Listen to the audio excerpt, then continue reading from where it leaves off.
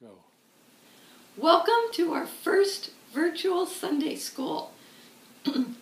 Hope you all had a wonderful Christmas break and enjoyed the beautiful snow this weekend. On Friday, some of you had a snow day, which was wonderful. Well, for the next couple of weeks, we're going to meet this way so you can have Sunday school whenever you want. If you remember the last time we were together, we talked about the Christmas story. We even got to act it out. We got to be angels, shepherds, Mary, Joseph, and more angels. It's a lot of angels in the Christmas story. More angels today. But if you look at your nativity, maybe you have a nativity set up at home, you'll notice there are some people at the nativity we never talked about. We didn't act them out. We never even mentioned them. There were probably 3 other people in your nativity scene, and that's what we're going to talk about today. They actually have their own special holiday called Epiphany. They are the 3 wise men. Some Bibles call them 3 kings, some Bibles or stories or songs call them the Magi, but they were wise men. They probably worked for a king, we think maybe in the country of Persia, and their job was to look and study the stars. Not like astronomers today. They didn't have telescopes. They didn't have binoculars to check out the stars. They only had their eyes, and then they would make charts. And they noticed there was a very unusual star. They checked their papers, and they knew it was the star that brought the birth of a king.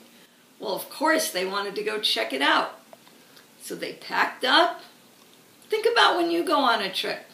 They packed up not a suitcase like you do, and they didn't throw it in their trunk like you do, and they didn't get in a car and put on their seatbelt and put in their earphones and maybe watch a video. Remember, we've talked about how they traveled in Bible times. Very different. They probably had camels that they would load up with all their belongings. They would probably have money because they did work for the king, so they would travel in style, but in style for those days. The terrain they traveled on, very sandy, more like a desert. No hotels, no fast food. They took everything with them. They probably slept outside some nights. And since they were following a star, they may have slept during the daytime and traveled at night. As they traveled along, I wonder, the Bible doesn't tell us everything. It doesn't give us all the details, but we can use our imagination. Maybe after a few days, some of them got tired. Some of them maybe thought, what are we doing? I want to go back home. But they kept going. No GPS, no maps, but just the star to follow. And they followed that star, and the story is in the book of Matthew in our Bible, about here in the Bible. Towards the end, it tells the story of the Nativity, and then it tells the story of the wise men. But sometimes Bibles use big words and can be confusing. So I found this book to help us understand the story a little better. Look at the pictures so you can see the kind of place they were walking through. It shows a lot of sand and not a lot of towns. They came from a land in the east. They traveled over hills afar. 3 wise men saw a bright new star. The wise men knew that the star foretold the birth of a king, for it was written of old. And so they journeyed night after night, following that star that shone so bright. Well, of course, when they got there, they went to the king. At last they arrived in Jerusalem town, where King Herod sat on the throne in his crown. They asked him, "Have you seen the new Jewish king? We followed the star in search of him." Herod was angry. He was no fool. He knew that a new king would threaten his rule. So he said to them, when you find the King of the Jews, return by my palace to pass on the news. But he didn't want to go see the king. He wanted to hurt this new baby king. But they did not know that. So bearing their rich gifts, we'll talk about their gifts later, they went on to find the little Lord Jesus, so gentle and kind. Kneeling before him, they started to sing, with these precious gifts, we praise the new king. And if you look at their gifts, they're not wrapped in paper or in bags like we do gifts now.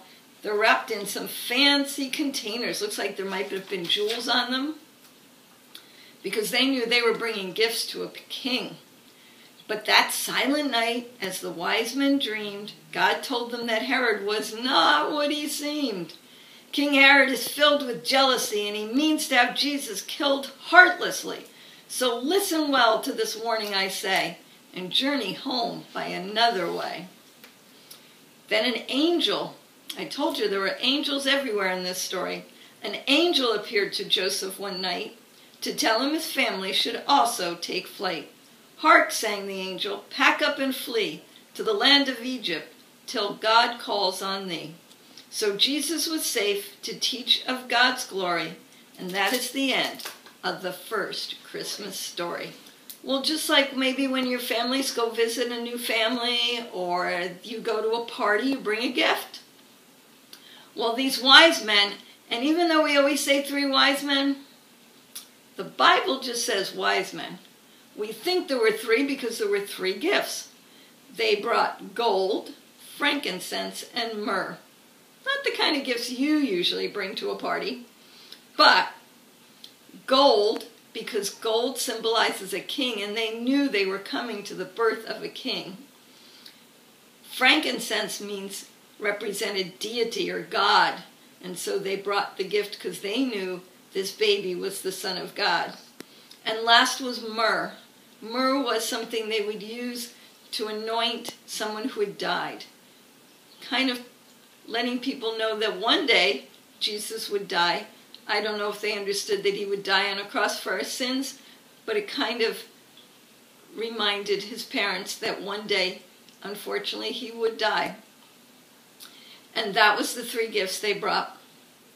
And that is the end of the story of Christmas. Now we've done it all, from when the angel came to Mary, we did all that, straight through to the coming of the king, to the 3 wise men to the king.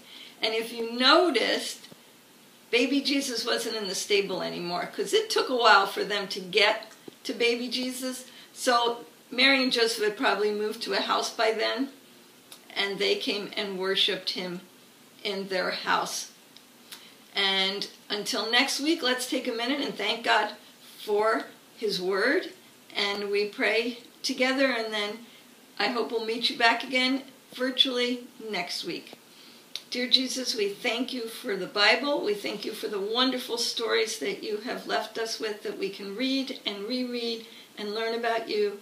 Thank you for technology, that we can meet together even when we're staying home safe in our homes. Thank you for all that you do for us and how you care and protect us. In Jesus' name, amen.